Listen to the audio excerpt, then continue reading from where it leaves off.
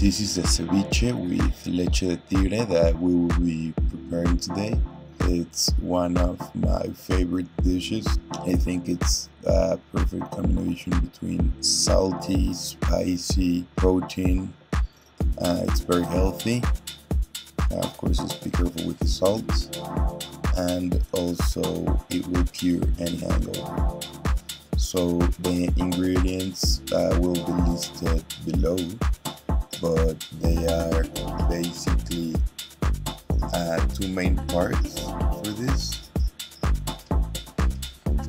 One of the preparations is the leche del tigre, which is basically the sauce, and the other is the vegetables and the protein. The sauce is basically everything that's on the vegetables and the protein, but blended.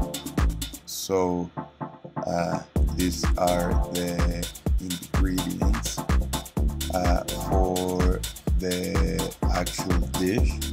It's fish, shrimp, and scallop, one red onion, cilantro, chili pepper, salt, pepper, and chiltepin.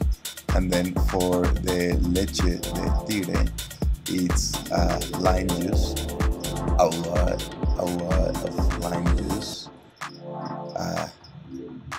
You actually put 1 clove of garlic, celery, ginger, salt and pepper, cucumber, and chiltepin, which is a delicious Mexican spicy. So this dish is kind of like, in a way, a Mexican and Peruvian mix fusion, right?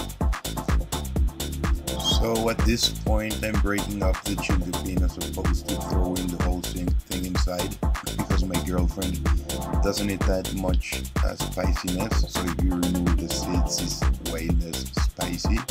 So I'm doing it in both of the cases, with the chiltepin and the pepper. This is what the leche del tigre will look before actually blending it. And the key here, and the secret, is to add a small piece of your fish, shrimp, or scallop. In this case, we added the 3 of them. Blend for a little bit, and after you're going to find a pretty thick mix. That mix you will have to strain it. Now, while that sits for a little bit, I like to wash the protein, just so if it has like any weird slime, it just can wash off. After washing it and making sure it's super fresh, I will add all the other ingredients that we added to the leche de tigre, but in smaller pieces.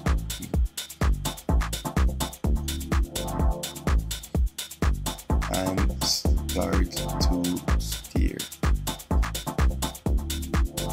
Now, this is when we strain the leche de tigre, and if you don't know how it works, the leche del tigre, or actually the lime, is going to cook the fish to a point that it will make it so different in texture, color, and taste. So this is what the final plate looks like. Delicious. Hope you like it. Let me know what you think. Am I breaking through? Do you feel me too?